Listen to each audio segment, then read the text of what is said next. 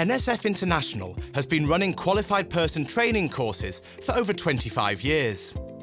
Right, good morning everybody and welcome to this QP module on packaging in the pharmaceutical industry.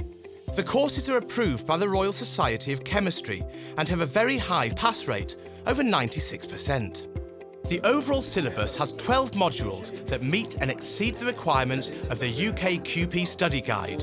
And you can gain postgraduate qualifications, from a postgraduate certificate to an MSc. Let's move on to your last flip chart, so moving around the room, clockwise direction. Thank you very much.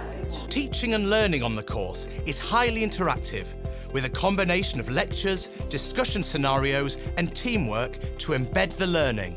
You need to also put a lot of precautions on the printhouse. At the end of each course, delegates receive comprehensive notes, including reference materials and access to our website.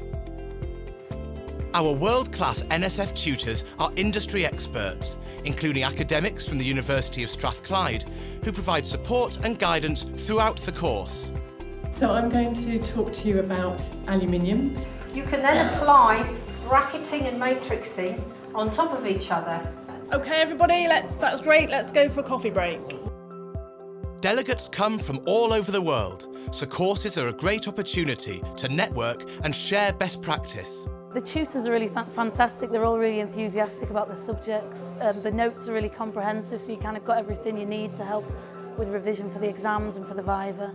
The good thing about them is that you get to network with everybody that's here. Everybody has different experiences. The tutors have been really helpful, very knowledgeable. The course material, extremely useful.